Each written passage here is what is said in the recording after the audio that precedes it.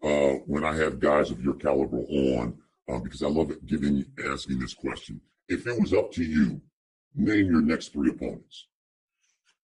If it's up to me, Manny Pacquiao, Terrence Crawford, and then more than likely Earl Spence Jr. I think if it was up to me, it would be Manny Pacquiao, Terrence Crawford, Earl Spence Jr. And tell me why, whether it's you, whether it's Terrence Crawford we've had on the show, whether it's Errol Spence who we've had on the show, why everyone throws out Manny Pacquiao. Well, that's the first name you say. For me, it's a multiple reasons. I think the number one reason is D-Lo 404 Boxing.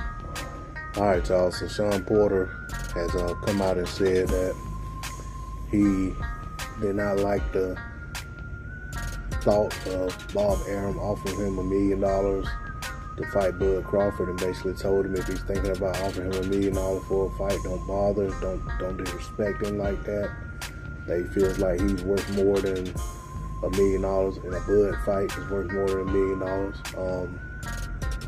All of that said, I don't know how much money any of these guys make for any fights other than what's publicized. I do know that when Porter fought Spence and it was a pay-per-view fight, what was in the paper or what was in the headlines or the stories, excuse me, I'm old school, so I still read newspapers, but what was in the headline was that that was Porter's highest payday, $2 million.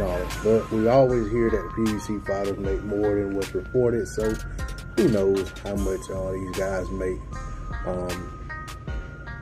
And then neither do I really care. I mean, I just want, if these guys are going to fight, I want the fighters to be compensated accordingly, because the money has to go somewhere. It might as well go to the fighters. As for Shawn Porter, it's already been well documented or well noted that his first choice is Manny Pacquiao. And then he said after that, it's Spence and Bud. And he, not necessarily saying which one he wants to fight in which order. But basically, from the way I interpret it, is that he wanted Pacquiao. If he can't get Pacquiao, then he wants the Spence rematch for 2 belts. If he can't get that, he wants Bud. Or he wants to fight all 3 in that order. Shawn Porter says he's the mandatory for the WBC, IBF, and the WBO. So if that's the case, and he's telling his dad that he wants to find out from Al what he needs to do to activate these mandatories so he can try to force one of these guys to fight him, he will be making more than $1 million as long as the fight, the entire purse of the fight is decent, because with one sanctioning body, he'll get like 25% split, the other maybe 35, and other, so who knows. But I don't think that versus Spence, he'll be in a situation where he'll have to get a purse split. I think both guys being PBC fighters, that'll be taken care of. They'll negotiate a rate that they can agree upon, and they'll get the fight made if that's the case.